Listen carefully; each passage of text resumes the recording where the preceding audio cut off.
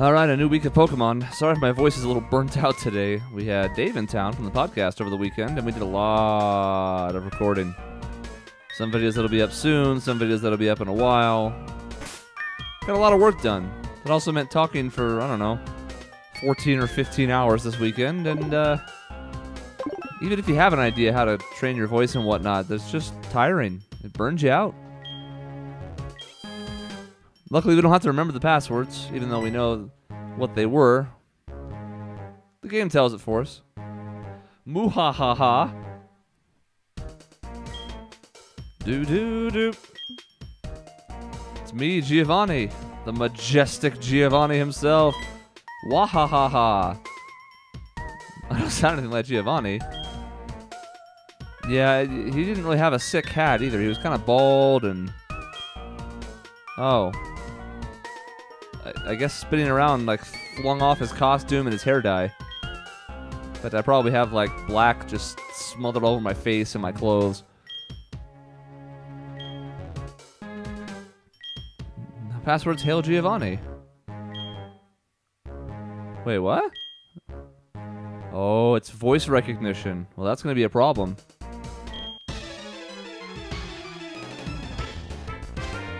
Hell, in some senses, that's tougher than, like, fingerprint or eye recognition, because, you know, you could cut out the guy's eye or chop off his hand and then use that. It's tough to kill somebody and then take their voice.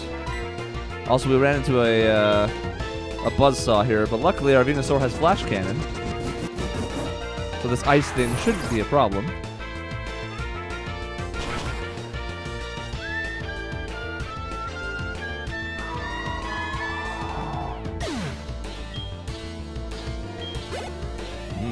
Experience. Delibird. I think we mistakenly thought this was ice back in that last gym, and then it wasn't, and we were sad. It's just normal. Do do do do do do do do do do do. Bird. Can I have my bird?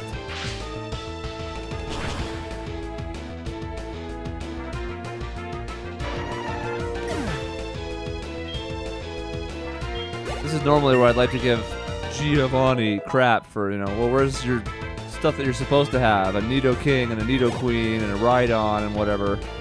But of course, even if it was Giovanni's Pokemon, it would be randomized anyways.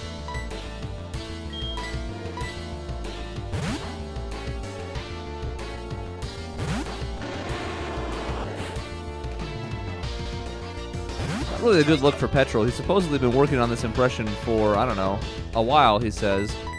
And a 10-year-old kid who doesn't even really know what Giovanni looked like, because he was 7 when Giovanni was still around and hadn't gone into hiding, picks out his disguise that quickly. I hope he hasn't spent months on this. Or years.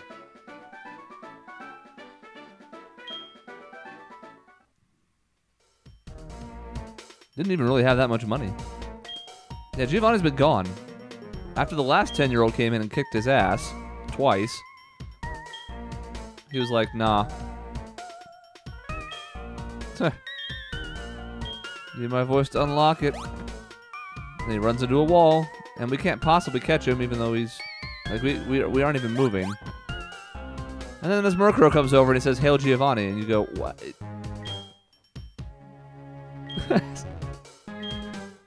So, just to review, that Murkrow sat in the corner this whole time. Petrol, perfecting his Giovanni impression for ages. And by perfecting, I mean not doing anything. Apparently doesn't notice, and as soon as he leaves, this Murkrow's like, hey, let me help you out here, bro.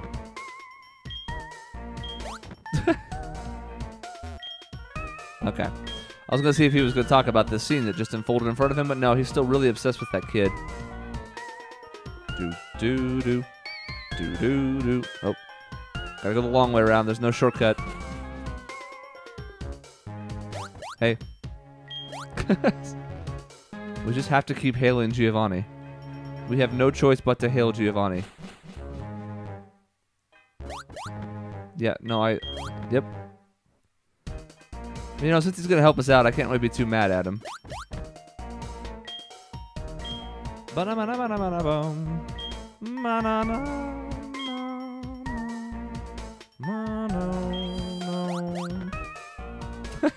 And now he's running for the exit. Oh. Do. So, Ariana's back. Time to finish you. Two of us fight at the same time. You'll have no chance of winning. Well, that doesn't seem fair. But you know what? Good on you. You're an evil organization. You shouldn't fight fair. Unfortunately for them, we did have a Lance wandering through here. Typical Team Rocket being so sneaky. You had an accomplice. Where's your sense of dignity? Says the woman who was about to challenge us 2-on-1 4 seconds ago.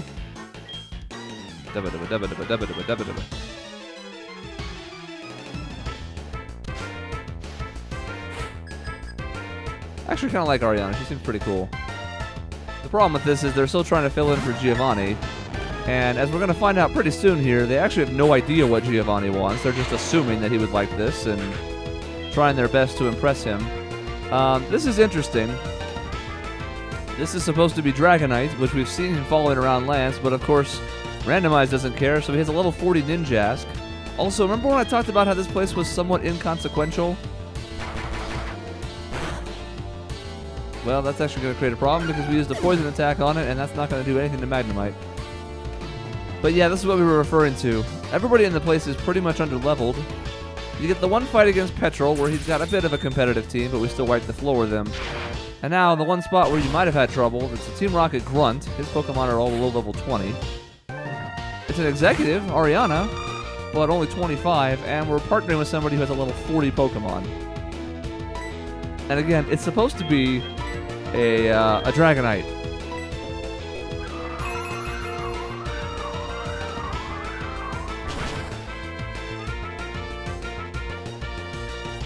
Now, you can make a case for this from a story perspective. Oh, jeez. The 10% all stats up thing procced. You can make a case and be like, well, you know, Team Rocket's disorganized.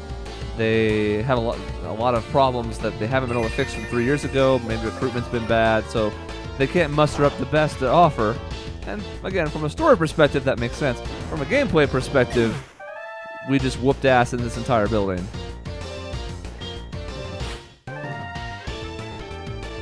Hell, the floor trap in the first room was more dangerous than anybody we encountered in here.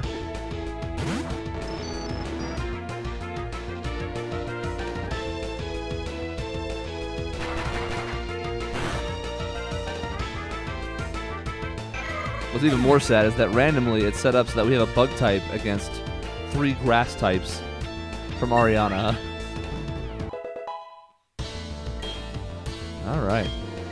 Still pedal dancing. Dragon Breath. There's the dragon move we wanted this whole time. Dragon Breath is what, 60 power? Well, we talked about possibly getting rid of Flash Cannon because we have Dialga for Steel type moves, and you don't need Steel for much. Rock and Ice, which have other weaknesses. So it's happening. Dragon Breath's not the best, but we've had a bit of a hole in our game plan with no Dragon and no Ice that we've sort of patched. And just a daily reminder that Pedal Dance is strong.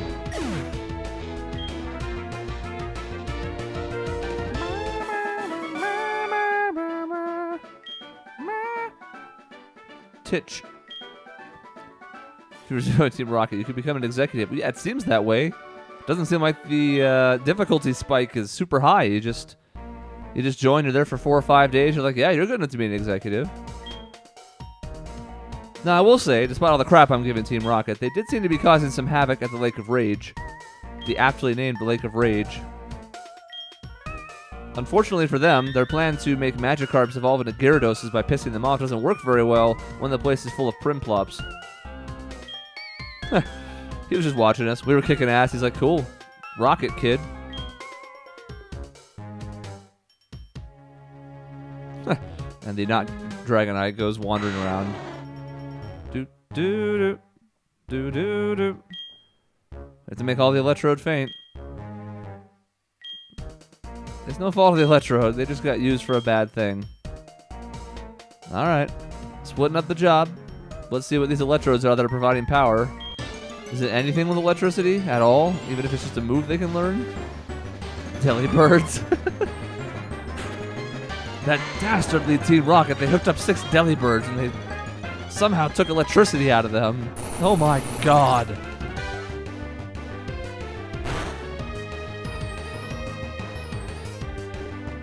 Well, we did bring that on ourselves, didn't we? Ow. Need to switch Venusaur out of the first spot anyways. He's level 31. We got stragglers who are not. That's a good experience for a wild encounter, though. Let's see. Who would like to fight Delibirds? I mean, ultimately Electabuzz would, but he's 31 too.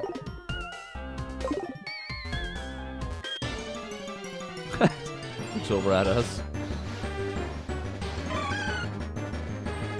Oh, they're not even all the same. These Electrodes changing forms on us. But we walked into a favorable matchup as it turns out, so that's fine.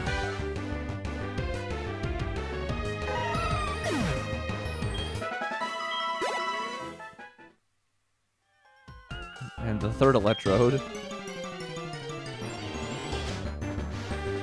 Yeah, we're just all over the place here, aren't we?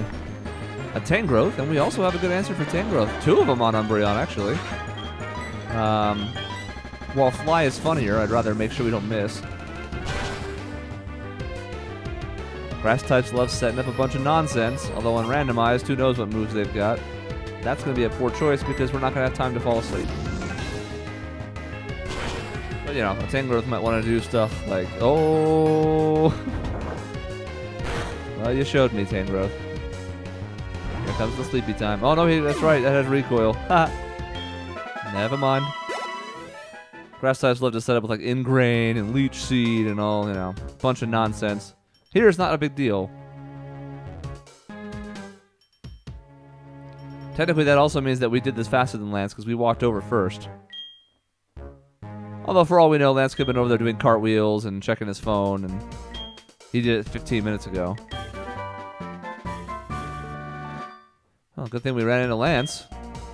He has Whirlpool. Keep this in mind. You have to have the badge from Mahogany. Luckily, we're near Mahogany. Yeah, we're on that journey, you know? And it is long. We got 5 badges already, though. We're alright.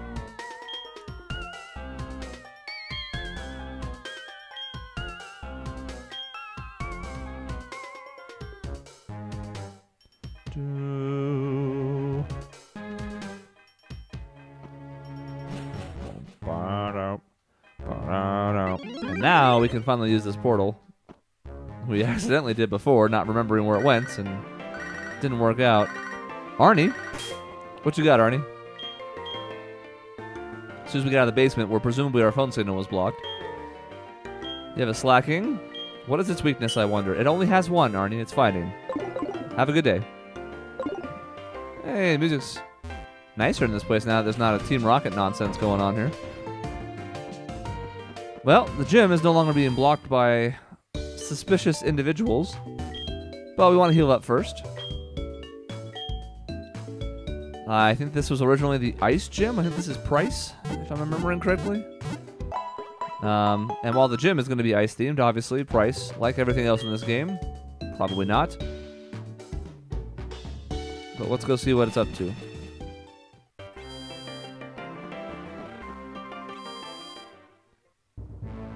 Yeah. Alright, so almost every Pokemon game has one of these somewhere. Sliding block type puzzle. Here we kind of careen into these ice blocks. And then once you do, they can lock in place. And they can let us get places. Okay. This one you can kind of see where it's headed. If you want to go up to the middle, and to do so you have to get these blocks to go somewhere. If we push the right block to the left, it won't work. We gotta push the left block first. Well, it's the only one we're gonna push. Gotta think before you skate. This means that we don't technically need to go over to the right guy and fight him, but we're going to for the sake of experience. And this is interesting. This gives us essentially a 50-50 shot. Oh, I should use Revenge. It shouldn't matter. Weavile's defenses suck. A 50-50 shot at this actually being still ice. Weavile's dark ice. So if this is a Pokemon of the type of this gym, it could actually be Ice. Could also be Dark.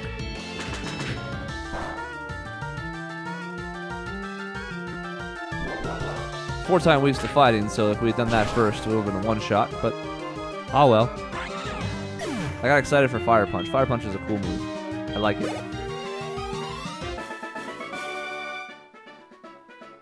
I would lose you in skiing. Well, if you want to go open a skiing gym, you can invite me and we'll see how it goes. We're not playing games here. Yeah, the slippery floor is kind of fun, though. I always like these ice puzzles. Now, if you ever got in a situation where the ice things, while you slid around, also proc random encounters, I don't know if it'd be so fun, but... water ice means that the best I have is revenge. And Cloyster outspeeds us. Cloyster is one of my favorite, like, decent Pokemon. He has great defense, his special defense sucks, and it takes some specific planning to make him, well, probably dead, to make him decent, but he has an ability that lets him guarantee that all of his 2 to 5 hit moves hit 5 times, and he gets 2 good ones, Icicle Spear and Rock Blast. Rock Blast? I think it's Rock Blast. Whatever rock move hits 5 times, essentially. And by doing so, that makes Icicle Spear essentially 125 power, and Rock Blast essentially 125 power. And Icicle Spear has 100 accuracy, and Stab, so it's super strong. And both Ice and Rock are good attack types. Not good defensively, but that's okay. The only problem is that Cloyster's special defense sucks, speed is mediocre, and HP is eh. So it can never be like super competitive, but it's one that I love carrying around on my team. And he, by all means, can carry his weight.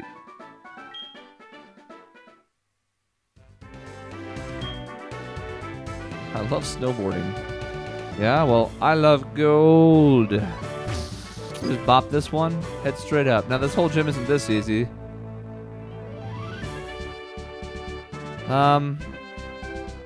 This is the one I do not remember.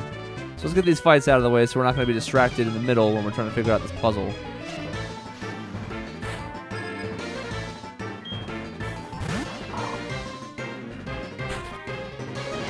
I also just want to point out that I think we actually stumbled into an ice gym in the ice gym, because everything appears to be pointing in that direction.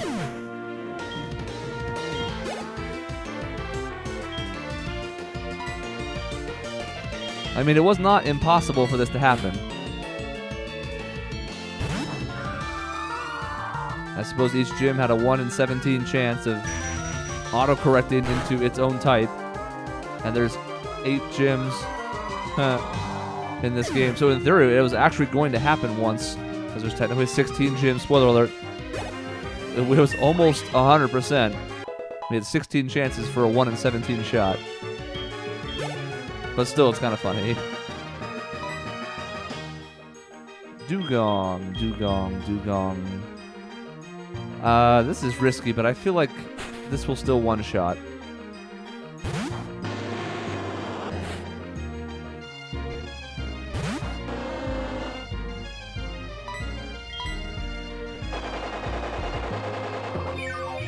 And if not, we're probably going to eat some damage. And then Giga Drain some of it back. Oh no, withdraw.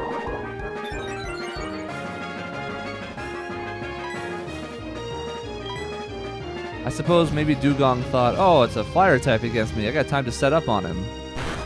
But, no.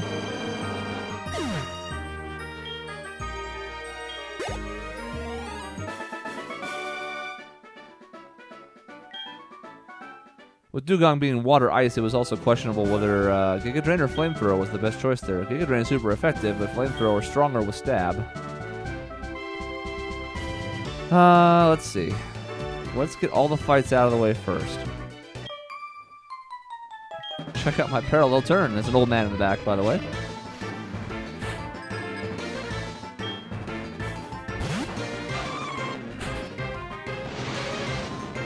All these Delibirds around lately. Must just be a thing around Mahogany Town.